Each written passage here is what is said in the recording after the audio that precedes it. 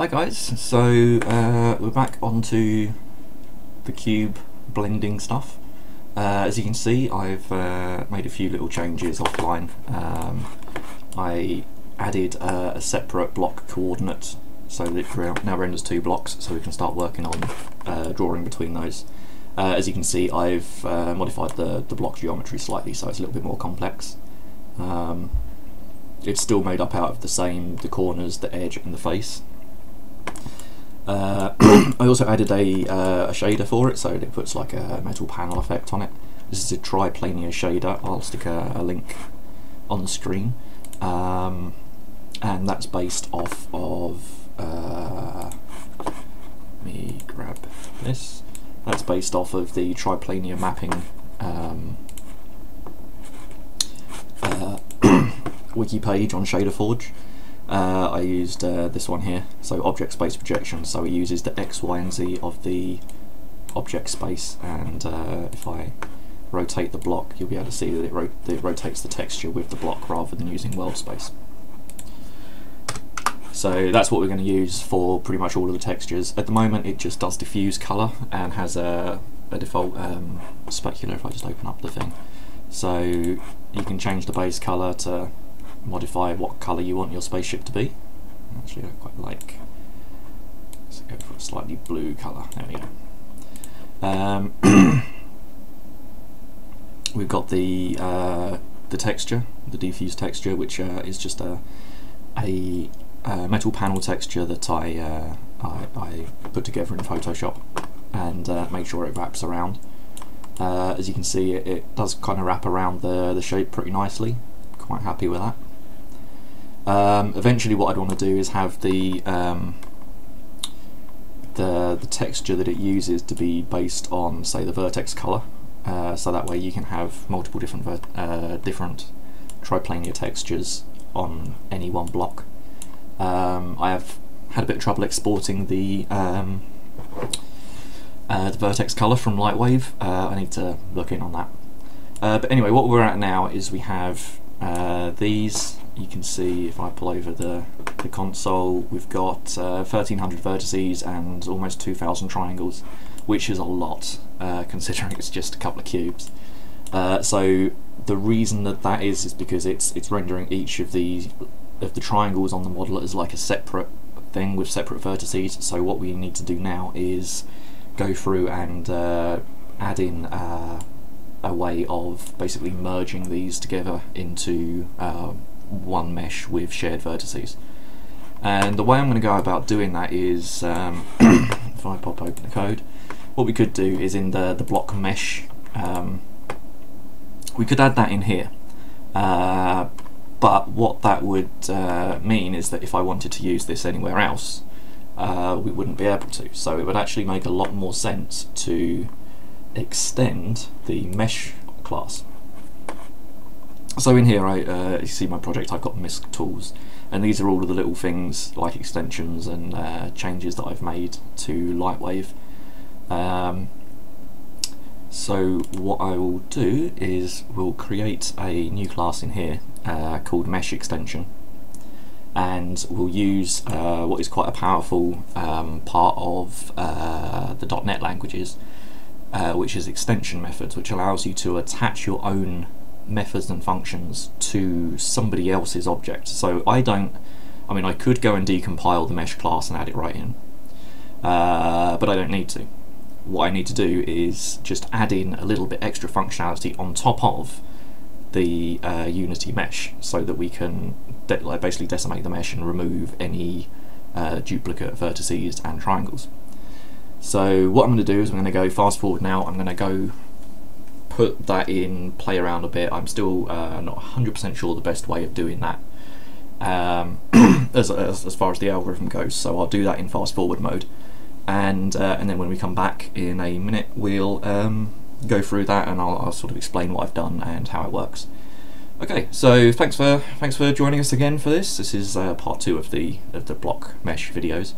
We're going to go fast forward now. I'll find some sort of chilled out music to put on the thing, so enjoy, and I'll see you in a couple of minutes with a bit of explanation of how it works. Cool, thanks for watching guys, see you in a sec.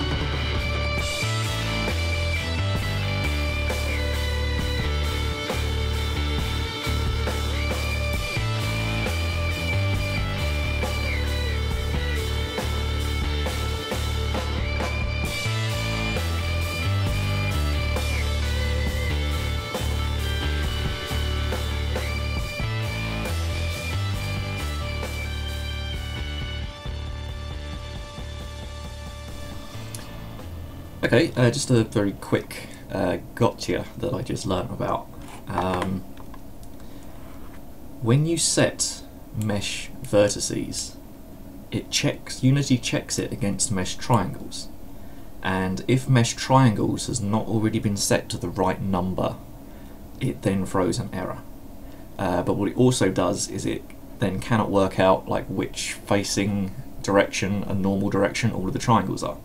So what happens is if I do it this way, so I'm setting the triangles first, and then I'm setting the vertices, what we get is our mesh, right? So that's correct.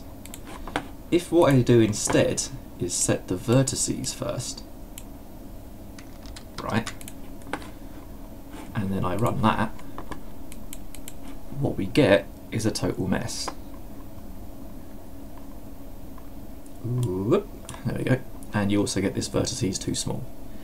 Because what it's doing is it's actually doing some calculations in the background based on the number of things in the triangle array. And because the triangle array is big, or the triangle array is the same size, but the indexes within it are different. They're referencing a list of vertices that have 51 vertices instead of 21. So that's what's causing my issue here. I've spent about an hour banging my head against this, thinking that my maths was wrong, but it's not. It's just the order in which you have to do the operations on the mesh itself. So that's an interesting gotcha. What I'm going to do is switch back to fast forward. I just wanted to put that in there because that really tripped me up, and it's a good one to know. And then I will do fast forward, put in, undo all of my debugging and fiddling stuff, and then we'll have a look at the end result.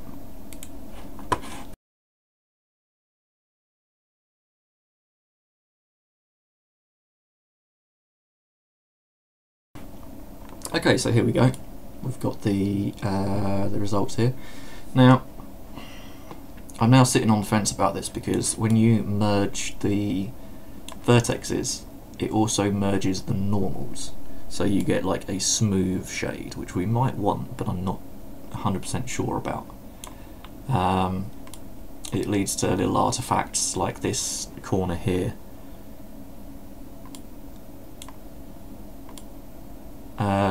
Yeah, so I need to rethink about this. So what we've now got is we've approximately we've halved the number. Well, yeah, we've just over halved the number of triangles. So that is that. So I went through a load of different ideas of this, but we'll just go. What I ended up with was fairly simple. So what we're doing is I've created a public static class mesh extension. This has to be static. I've put it in my miscellaneous tools folder. I am using link. Actually, I'm not anymore, but I was using link to do some of the calculations, so I can remove that now. Oh, no. Sorry, I take it back. I do need link because I need this toList function for vertices, just for making things simpler.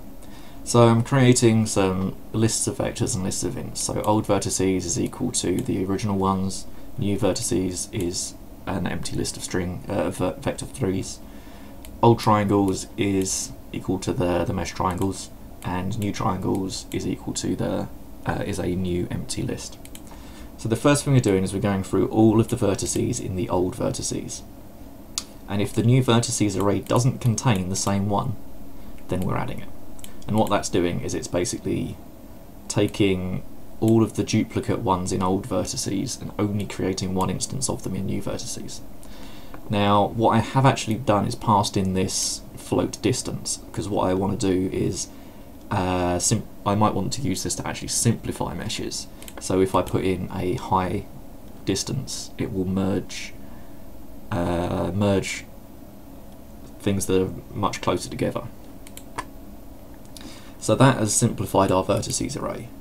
So new vertices is now a much smaller array which contains unique values from old verts. There's no duplicates. So then what we're doing is we're going through the old triangles. And the way I'm doing this is I'm using a for loop. Because the triangles are made up of 3 items, I'm going through 3 things at a time, and then I am adding a new index, which is based on the index of the old one. So what we're doing is this, the old vertices, old triangles index, right? That is getting us the old vector 3 from up here in these, and then what we're doing is we're using index of to get the index of the new unique one, and then we're passing that into new triangles. And so what this does is it builds up a new array of triangles that contains references to the new vertices indexes, not the old vertices index. Then what I'm doing is I'm just doing some debug output to just say how much it's reduced it by. I am then applying new triangles to the mesh triangles, and as I said in the thing a second ago, that's important. I didn't realise how important that was, but the way that Unity deals with everything, that needs to be first, and then I'm applying the vertices second so that it doesn't get upset. I'm then recalculating the normals and recalculating the bounds. This basically just, if I comment this out, oops, what you'll see is it will use the original normals from the original mesh that we pass in as the model, and it won't be able to calculate the lighting correctly. So it's not calculating the lighting, it's not able to calculate the texture itself correctly because it doesn't know what the normal is. So it just assumes the normal is like vector 3 forward on the model. So what that requires the recalculate normals. The recalculate bounds, I'm not 100% sure whether I need to do this or not. If I'm using this as a collision mesh, I would probably want to do that because it will then recalculate this collision mesh to be around all of these. Yeah, so that's where we're at. I'm now on the fence about whether I want to actually take this approach because although it's creating a lot more geometry, although it's reducing the amount of geometry that it has to render, it's actually quite slow to begin with. As you can see, it takes a few seconds to load up. What I'll do is I'll stick some timing in there so I can at least work out exactly how long it takes to do it per triangle. Which means that this might be nowhere near efficient enough to run regularly. We do lose the nice sharp crisp edges, and on that I'm sort of not sure whether I want that or not. So that's where we're at. I'm glad I did this. I've learned a bit about the meshes and everything. It's maybe not quite the result I want. And I might need to do a few more tweaks to either go completely smooth on this and then start adding in detail with ambient occlusion, or go for sharp edges. I do quite like the rounded edges in some cases. On the flat faces here, this obviously doesn't look quite right, and there'll be normal maps applied to this shader, so you'll get like the panel specularity and everything will all look much better. So that's video number 2. In the third video, what we're going to do is start looking at getting the faces merged between meshes. So we're looking at between blocks. So we're going to start looking at the adjacency. For example, the bottom block here is adjacent to this one and this one, but also that one. So we want to look at not only like the north, south, east, west, left and right sort of directions, we also want to look at the diagonal adjacency. And what will happen here is it will duplicate this face and these edges here and here. And because there's a diagonal, it will also want to duplicate this middle face in here. And what we'll end up with is a narrow cube that has an entire face here, and the same for all the others. So that's going to be the next video. I will probably do a little bit more mucking around with the shader and try to optimize the decimation or the reduced polygons a bit more, because obviously this is it's slow, it's not quite perfect. It might be nice to actually do that in a thread or a code routine in the background, so it's not hanging the entire game, the game loop. Yeah, but thank you very much for watching. A little bit disappointed, but it is what it is. I've learned a lot from it, which I guess is the whole point.